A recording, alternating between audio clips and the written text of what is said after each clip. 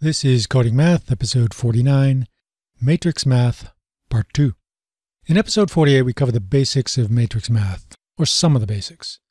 To recap, we went over storing a 2D point in a matrix, adding and multiplying matrices, how to create special matrices to rotate, scale, and translate a point. If you're clear on all that stuff, let's move on. It's time to put this into code.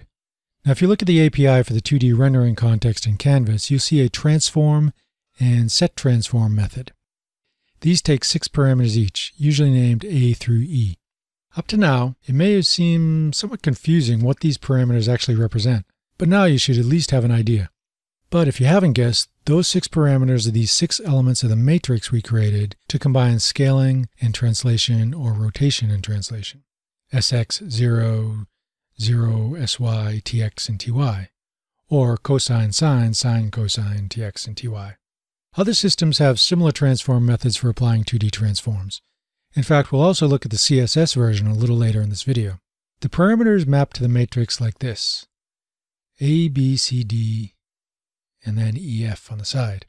That may seem a little odd, but sometimes the last 2 parameters are called TX and TY, which makes a lot more sense when mapped to the matrix. I much prefer this notation because it makes it more obvious that the last 2 parameters are the translation. Sometimes you'll also see the parameters described as the matrix like this. Again, that last row is unnecessary and makes sense in certain contexts, but can be ignored for simple 2D transformations and really just confuses things. For Canvas, setting a transform affects all content drawn on the canvas thereafter. So let's code it up. I'm going to experiment using JSBin here, as it allows for instant feedback during the coding process rather than switching back and forth between different screens. First, I'll just draw a 100 by 100 pixel square right at 0, 0. And you can see that right off, nothing surprising there. Now let's apply a matrix. Before drawing, I say context set transform 1, 0, 0, 1, 0, 0. Nothing changed. Why? Well, the matrix that we've passed in is called the identity matrix because it doesn't transform anything at all. You see that TX and TY are both 0, so there's no translation going on. If we look at A through B as a scaling matrix, then the scale factors are both 1, so no real scaling is going on. Or if we look at it as a rotation matrix, 1 is the cosine of 0, and 0 is the sine of 0 degrees. So we have 0 rotation going on. Passing in this matrix to set transform has the effect of removing any existing transformations that have been applied to the canvas. So let's do some translation. Pass in some numbers for TX and TY to move it on the X and Y axis, and that worked. The square is now translated. Now let's scale it by passing in 3 for SX and 2 for SY. Now it's scaled 3 times on the X axis and 2 on the Y. To rotate, we need to pass in the sine and cosine of an angle. So let's set an angle variable to mathpi divided by 4, which is 45 degrees. Then we'll say sine equals math sine angle, and cosine equals math cosine angle. Now we can pass matrix parameters of cosine, sine, minus sine, cosine, plus TX and TY. And we're translated and rotated. Now earlier I mentioned 2 methods, set transform and transform. We've been using set transform and it's pretty straightforward. It sets the transformation matrix of the canvas. If there happen to be any transformations applied previously, it clears those out before applying the transformation you pass to it. The transform method, however, simply applies the new transformation on top of any existing one.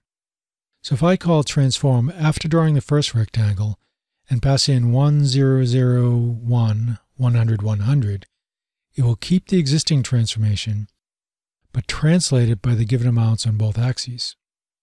Now if I draw another rectangle, it's in a different place than the first one, and still rotated.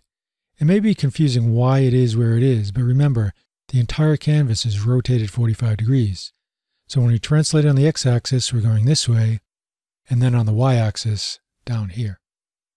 Now if I change that call to set transform, it clears out the rotation in previous translation, and all we get is the new translation, moved down 100, 100 from the top left corner of the canvas. Okay, the last issue is rotation and scaling at the same time. We use the same transform or set transform method, but we need to pass in some different numbers. What we actually need to do is create a scaling matrix and then create a separate rotation matrix and then multiply those together. This will give us a new single matrix that we can use to scale, rotate, and with the addition of tx and ty, translate. An important decision regarding this is the order you want to do these two actions in. Do you want to scale and then rotate, or rotate and then scale? It makes a big difference. We'll do it both ways and see what we get. First, let's rotate and scale. So we have our rotation matrix on the left, and then we'll multiply it by the scaling matrix on the right. We multiply the first row and get cosine times sx plus sine times 0, and cosine times 0 plus sine times sy. Second row is minus sine times sx plus cosine times 0, and minus sine times 0 plus cosine times sy.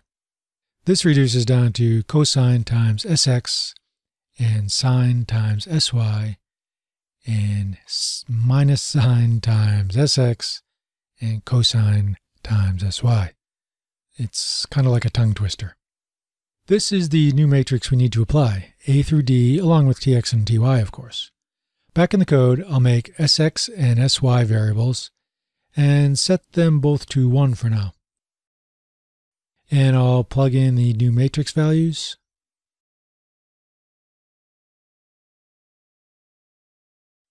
No change yet, but let's change sy to 2. Now the shape is twice as tall. Set sy to 0.5 and it's squashed.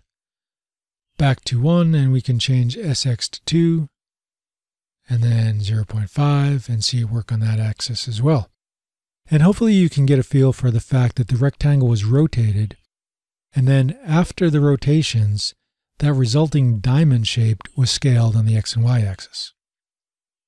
Now let's switch the order.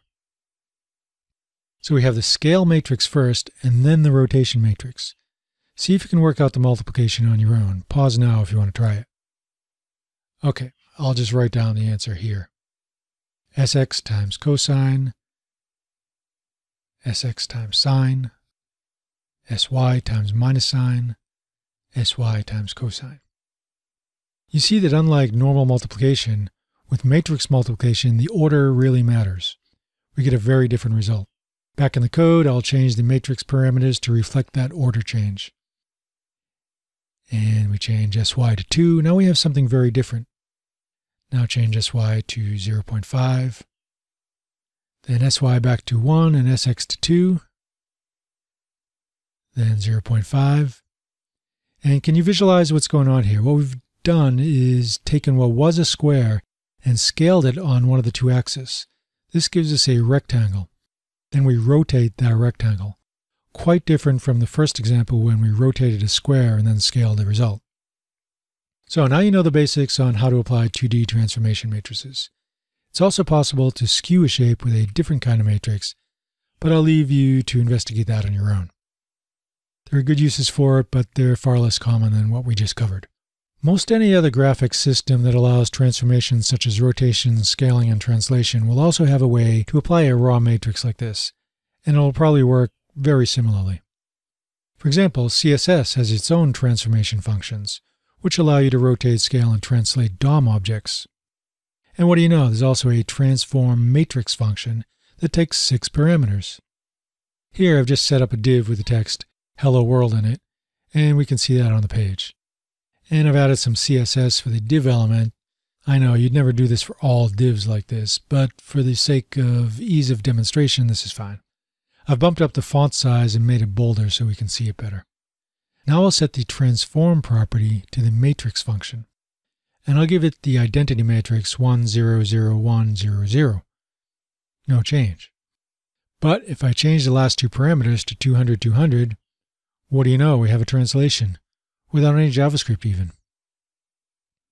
Let's scale it, 2 times on the y-axis. That worked. Set it back to 1 and scale it on the x-axis.